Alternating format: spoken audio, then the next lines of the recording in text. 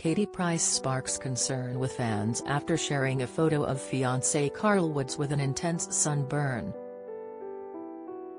The 43-year-old shared a snap of her husband-to-be whilst on holiday in Thailand, but many of her followers were less than impressed. "Lobster," she captioned the snap with a lobster and laughing crying emoji. One furious fan wrote, "Letting yourselves burn in the sun is nothing to be proud of. Put some proper sunscreen on for goodness sake." Another said, "Whoops, it's easy not to burn. Wear sunscreen. Did you not take a bottle of sun protection factor 50 and a sun hat with you?" One follower wrote, clearly very riled up by Carl's skincare. Another fan issued some advice, factor 50. You get a better tan rather than burn, but not everyone had their claws out for the couple, some stuck up for Carl. One wrote, "Poor guy getting stick for being sunburned now, you lot got nothing better to do."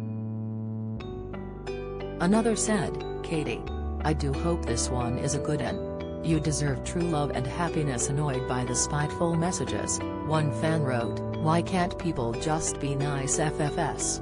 If you don't have anything decent to say, why follow Katie? Let's face it, we've all got burnt at some point. Hope you are having a lush time." Both the former glamour model showed her own sun damage on her Instagram stories and appeared to have a peeling nose and forehead. The mom of 5 had even managed to burn her lips and appeared to have a blister forming on her lower lip. She also added to her tattoo collection and got an addition to her sleeve, which appeared to be very painful indeed. Her new ink was a unicorn surrounded by a collection of flowers beside a pre-existing crown tattoo dedicated to her daughter.